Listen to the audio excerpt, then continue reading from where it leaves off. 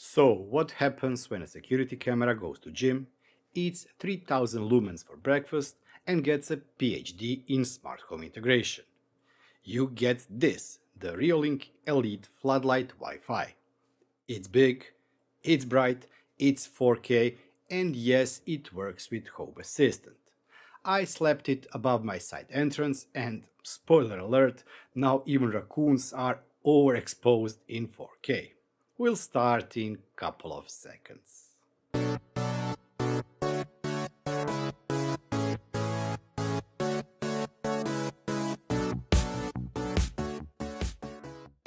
Okay, let's start with the unboxing.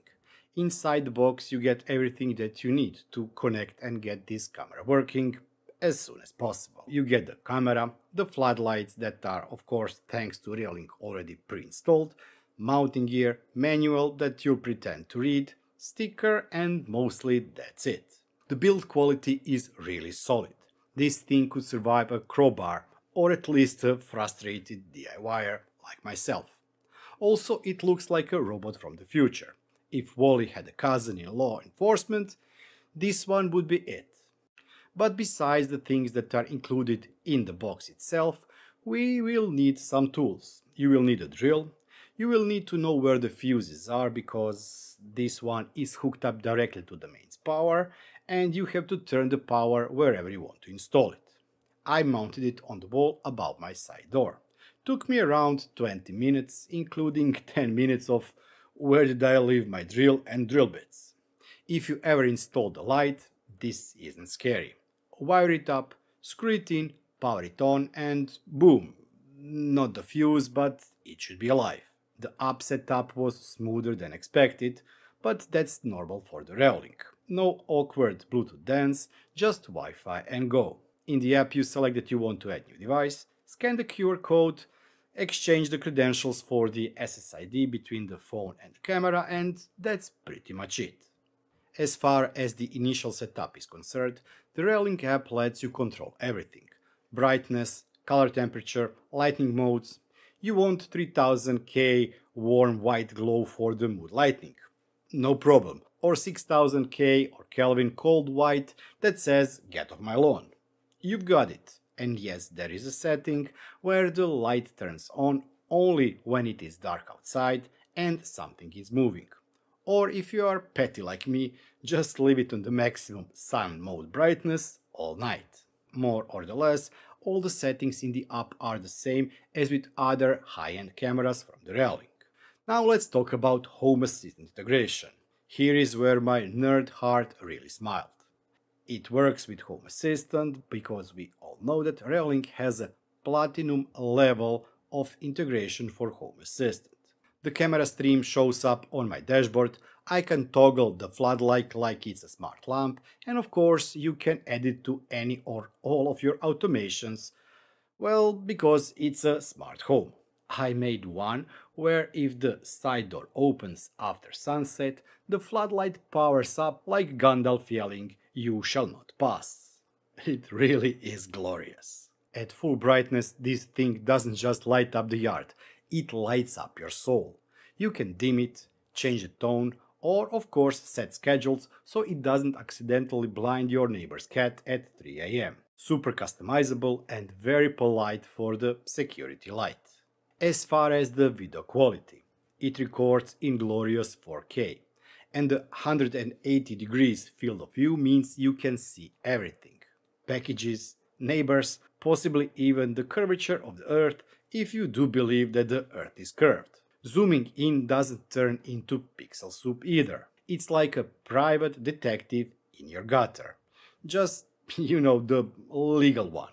Okay, let's talk about some of the advanced functionality that I haven't seen so far in other cameras from Reolink. Maybe there was already something like that, but for me this is a first. The app of course is smooth. Even the playback works fast, which if you are used to other cameras is nothing short of a miracle. And there is also something coming very soon, and that is the AI video search. Just type, for example, person at 9 PM and the app will say, "Here is Jerry walking his dog." It's local, private and no extra fees, according to the information that I currently have, which is nice because I already pay for like 6 subscriptions I don't use. And yes, I did insert the SD card, and inserting the SD card allows you to store everything locally, but also to create a nice and catchy time lapses. Of course, depends on what you're watching. Garbage truck on the street or, for example, the night sky. But of course, you can also hook it up to the Reolink NVR. You can also use a Reolink Hub, Pro version or the normal version, and of course you have option to use FTP or, for example, if you are using Synology, to hook it up there. As far as the connectivity is concerned, this device is using Wi-Fi 6, and that means that this device can use high-speed bandwidth over the Wi-Fi, of course, if you have a Wi-Fi 6. For all of you that are interested in enhanced functionality, this camera supports line crossing alert, zone intrusion alert, and also zone loitering alert. So whatever you want to avoid near your property, this camera has internal option for that. Currently this option is not available through the NVR and also with the PC client.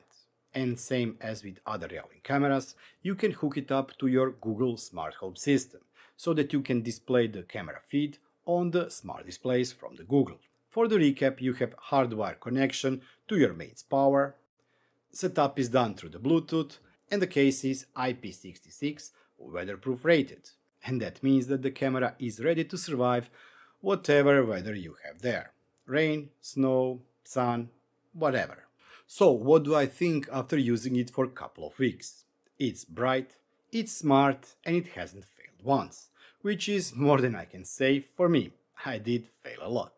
If you want a camera that acts like it belongs in 2025, this is it. It fits into your smart home, doesn't need babysitting, and has more control options than a TV remote from the 90s. You can grab the Reolink Elite Floodlight Wi-Fi right now on Amazon or from the Reolink directly. The link is down in the video description. Let me know in the comments what weird automation you'd hook this thing up to. Me, I'm working on a setting that yells "nice try" when the squirrel walks by. I really do hope that you did find this video interesting, and if you did, don't forget to give it a thumbs up. It really means a lot to me, but it helps also with the YouTube algorithms. And of course, you are more than welcome to leave a comment down in the comment section below. But before I end up, as always, I must say thanks to all those wonderful people that are supporting me and that have become YouTube channel members. Thank you all for all of your support. But let's not forget each and every one of you who has watched, shared, liked or commented on my videos. Thank you.